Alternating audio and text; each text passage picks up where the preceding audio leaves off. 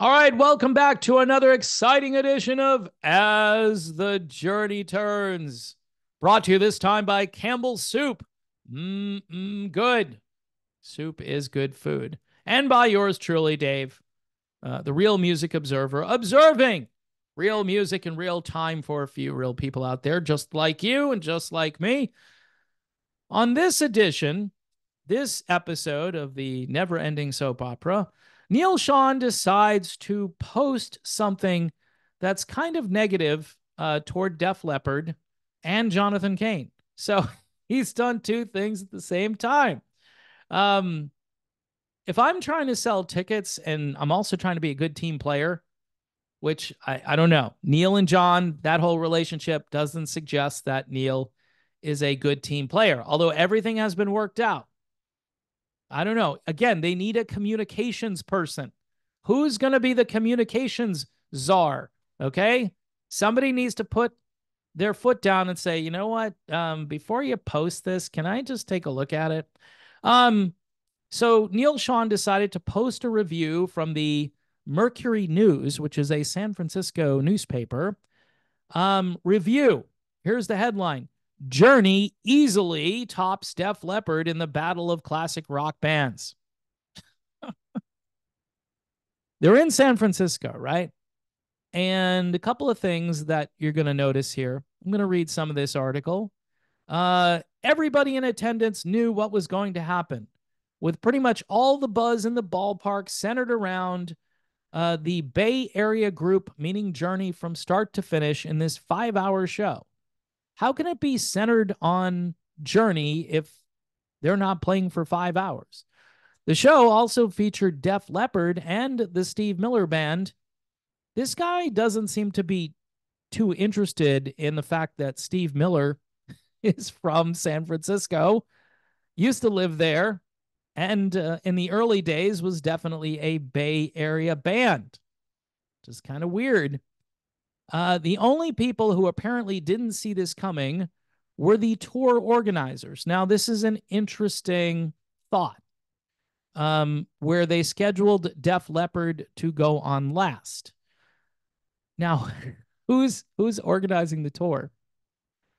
Who's in charge of when the bands go on? This is a huge mistake. Journey should have gone on last. In fact, the fact that Steve Miller is from the Bay Area, I would have put Def Leppard on first. So that's just me, and I'm sure it's either got to be Def Leppard or Journey closing the show. I think they alternate that, but they decided to do the wrong alternating on this particular night. After Journey had just absolutely crushed its 90-minute set in front of 25,000 fans, Def Leppard would pay a heavy cost for the decision where they were going on last. They would pay a heavy cost. What kind of cost would they pay? It sounds like Def Leppard will never recover from this concert. They'll be eating Campbell's soup every day now. The English rock act delivered a fine set of music, but it definitely couldn't match Journey's performance on basically any level. Really, including in terms of set list energy, musicianship, and most certainly connection with the crowd. Okay, that's interesting. Most of the fans who were physically and emotionally spent from just having seen Journey still stuck around to see Def Leppard. Now, quick observation. This was a 5-hour concert. Gilligan's Island was a 3-hour tour, right? Of course, it turned into, 3 or 4 seasons on CBS, but that's because of the fearless crew of the Minnow, who, anyway, that's just another story altogether. So the fans began to make their exodus with just a few songs left, almost like they were collectively saying, okay, we were here for Journey, but we wanted to check Def Leppard off our list. Again, this new going to concerts because you have a bucket list. This is what people do now. Well, it's on my bucket list. How old are you? Are you 100 or something? How old are you? Maybe because you went to CVS too many times. Maybe that's the issue. And you got your QR code and you walk in and you're like, who knows? This could be it. Everybody's just crossing. Like, it's not like these guys won't be back next year. At least Def Leppard will probably be back next year. And they're definitely not going to be on tour with Journey. I can almost guarantee that. I don't think anybody wants to tour with Journey after what's been going on this year. But who knows? Maybe everybody will be back. Steve Miller, is that a good pairing? Steve Miller, Def Leppard. What do those two bands have in common? Not much. Really very little. Rock and Roll Hall of Fame. That's about it. Midway through the band's set, and before it had gotten around, we're talking about Def Leppard here, to playing hits such as Rock of Ages and Photograph, it appeared that at least a third of the crowd had made an exit. Okay, it's a 5-hour concert. I'm out of here. I'm tired. I want to go home. I've seen too much music as it is. I'd put a max on this, like 3 hours. 3 hours is plenty. Show started at 6, gets over at 9. That'd be good. I could get home, depending on where I live, and get to bed at a decent time. But no, I'm going to be up past midnight. I had a friend who went to go see Sammy Hagar, and he got home at like midnight. And I said, did you enjoy the show? Oh, yeah, I had a great time. I'm like, yeah, I was sleeping for like 2 or 3 hours at that point. So I really enjoy sleeping. I just do. As you get older, sleep becomes more important. So the reviewer says here, after the crowd had made an exit, that this didn't have to happen. The phrase that I kept hearing repeated from fans all night long was something like, I thought Journey would headline in the Bay Area. And yes, organizers should have made that happen. So who are the organizers that should have made that happen? Neal and John, and now they've got the third party guy. Can't they talk this out and say, maybe we should headline? Maybe we should tell the other bands that we're in San Francisco. This is our home turf. Maybe we should headline. And would fans have made their way out of the stadium after Def Leppard because they were tired if Journey was the closing band? We don't know. But this guy seems to think that Def Leppard just really bombed and Journey was amazing, which maybe they were. Steve Miller Band also had home field advantage, yet there simply weren't enough fans in the stadium as he took the stage around 6 p.m. While most people were still battling traffic and parking issues. Interesting. So Steve Miller went on too early, 6 p.m. The show started at 6, which I approve of that. But it gets over at 11? That's just crazy. Still, the 80-year-old former Bay Area resident, who was the first of the 3 Rock and Roll Hall of Fame acts to perform on the night, made fine use of his hour-long set as he cruised through such all-time fun classic rock radio staples as Jungle Love, Take the Money and Run, Jet Airliner, and The Joker. Everyone tells me Steve Miller's having a great time out there and doing a great job, as he has a great time. Then Journey hit the stage. Now listen to this. Opening their 90-minute set with a double shot, blazing shot of Only the Young and Be Good to Yourself. 2 songs, by the way, that most people apparently don't know anymore. I'm just saying. Other reviewers have tackled this and said 80s drivel or whatever. It's some 80s claptrap stuff that they played. And the hometown party went into overdrive. All right. The band, this guy calls it a sextet because he's a writer, consists of keyboardists Jonathan Cain and Jason Derlotka, guitarist Neal Schon, drummer Dean Castronovo, bassist Todd Jensen, and vocalist Arnel Pineda. They were in a take no prisoners mode for the first portion of the set, continuing to roll through such rowdy rockers as Stone in Love and Ask the Lonely before wooing the crowd with the memorable power ballad Faithfully. San Francisco, on our 50th anniversary, we'd like to say that we are forever yours faithfully. That's what Jonathan Cain said as he stood before his eye-catching red grand piano. It's eye-catching, folks. Um, so I'm trying to scroll down here. Even the current challenge, which is what? Which is the ongoing feud between Sean and Cain over things both big and small. I don't know what's the small thing? The $1 billion on the credit card or whatever? Is that the small thing? He says both big and seemingly very small. Like what? What's seemingly very small? Spending more money than the band has? I don't know if that's small. I don't see anything small about the feud here. And it's really not a feud. It's really Cain saying, hey, Neal, don't spend this much money. Indeed, it might just push it to greater heights, he says. It can't derail the group's live show. No, it's better. I mean, this is this gaslighting? Is this like, hey, our chemistry is better because of the feud? And this is how the logic goes here. As the two opposing band members seem determined to win the battle of Journey MVP each time they take the stage. Is that what it is? This guy goes on to say, of course, Neal Schon takes that trophy by a wide margin. All right, is this guy being paid by Neal? No, probably not. But Neal posted this article. So I'm going to summarize why this was a really bad idea soon. But I wanted to continue because there are some things here that don't make sense to me. His fiery yet carefully enunciated guitar parts were absolutely breathtaking. On such winners as Be Good to Yourself, Love and Touch and Squeezin', and Who's Crying Now? How is it that Sean, a rock and roll Hall of Famer, and the sole remaining founding member of one of the biggest rock bands of all time, remains so underrated?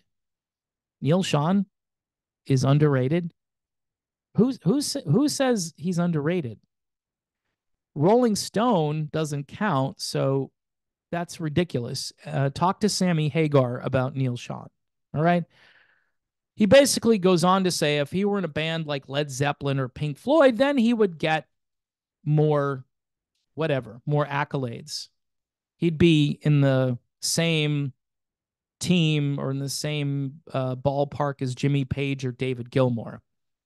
I think he already is. I don't think anybody thinks Neal Schon is underrated. But it's good if you need an extra paragraph here, and this guy apparently did. Overall, though, the thing that most distinguished Journey's set from others on the bill was the dramatic emotional investment that these fans have in the music. Okay. I'm just trying to think. Okay, so the fans are invested in the music, but this distinguishes Journey's set because of what the fans think about it, not how Journey performed. I'm just trying to figure this out, folks. I'm sorry. Wheel in the Sky, Separate Ways, Lights, Don't Stop Believin', and the like aren't just mere songs for these fans. They are Bay Area points of pride. Even though, as I always feel compelled to point out, Lights was originally written about rival city Los Angeles. But yes, the lyrics were changed, and hence the city by the bay. In direct comparison to that, now get this, Def Leppard simply didn't stand a chance in front of Journey's people as it unveiled a set list with such easily digestible and utterly sheeny, it's like Charlie Sheeney, 80s numbers as Rock Rock Till You Drop, Foolin', and Armageddon It. The group sounded fairly good despite lead vocalist Joe Elliott not being at the top of his vocal game, yet the whole thing just felt so lightweight after the heavy-duty offering that we got from Journey. Now, what's weird is Def Leppard plays louder than Journey for the most part. There's a definite thump to the drum kit when Def Leppard is out there. I've been to 2 shows, and I know. I just know it. So this is kind of a weird review here, right? This is sort of opposite day, that Def Leppard was lightweight compared to Journey. By the time they were a half dozen numbers into the 18-song set and getting ready to roll into the new song Just Like 73, which isn't bad, by the way, Def Leppard had pretty much lost the majority of the crowd, some to the exits, others to indifference. So it wasn't the 5 hour concert. It wasn't the fact that, hey, I can do this for 2, maybe 3 hours, but 5 hours? Yet, Def Leppard would redeem themselves on the last leg of the race, motivating those fans who were still in the house to get up out of their seats and enjoy a main set ending twofer of Rock of Ages and Photograph. And that's it. So, why is this article a bad article to post if you're in the band Journey? If you're Neal Schon, why is this a bad idea to post this article? I guess this is why this is another interesting edition of As the Journey Turns. Well, it does two things that I think any communications person would tell you they're not good ideas. There are two subjects here that he should probably stay away from. Number one, it makes Jonathan Cain look bad. This guy clearly has a bias towards Neal Schon. Neal Schon wins the battle between, Neal and John. His fiery guitar playing, he's the winner. Okay, do you really want to project that right now when you're still in the midst of this feud or legal battle or whatever this is, battle for supremacy in the band? But I think even worse than what it says about Jonathan Cain is what it says about Def Leppard. It's like, yeah, I'm going to post this. And the headline, by the way, reads that Journey destroys Def Leppard or something to that effect. Let me go back. Journey easily tops Def Leppard in the battle of the classic rock bands. They're on tour with you. They're helping you sell tickets. It should be everybody is amazing on stage, including Steve Miller.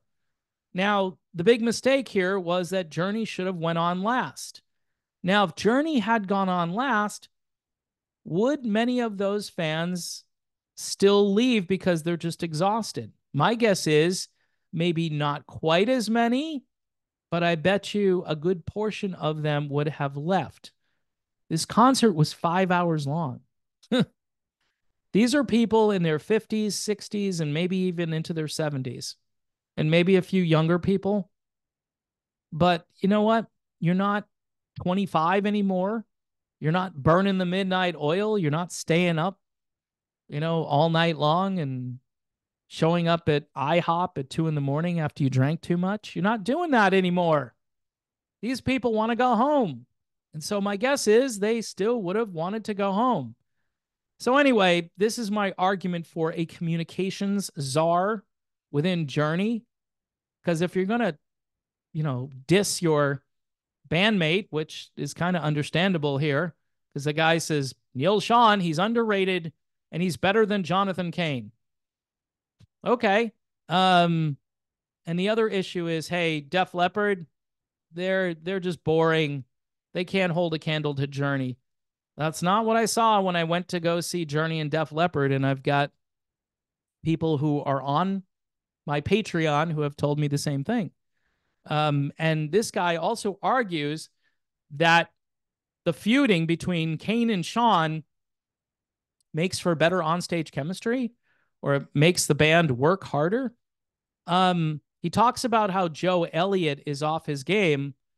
No mention about Arnell, like what he sounded like. Not even, hey, he sounded great. Just say if he sounded great. Talk about it. It's kind of like news by omission. So way too much analysis here, but yet another edition of As the Journey Turns is in the can. I want to thank everybody for watching. Don't forget to subscribe to the channel, hit the bell for notifications, Patreon, YouTube membership. Technically I'm getting more views and more subs, but my revenue never goes up. So if you could help the channel, it's maintaining, even though I'm putting up pretty good numbers lately. So something is definitely up. And if you want to help the channel, I'd really appreciate that. Patreon, YouTube memberships, and buy me a coffee. If you like this video, buy me a coffee. All you have to do is buy me one. I know people have bought me like 5 or 10 coffees. That's a lot of coffee, and I really do appreciate that. So whatever you'd like to do. Anyway, folks, thanks for watching As the Journey Turns, and I'm sure I'll be back with more episodes. So make sure you subscribe and keep it right here.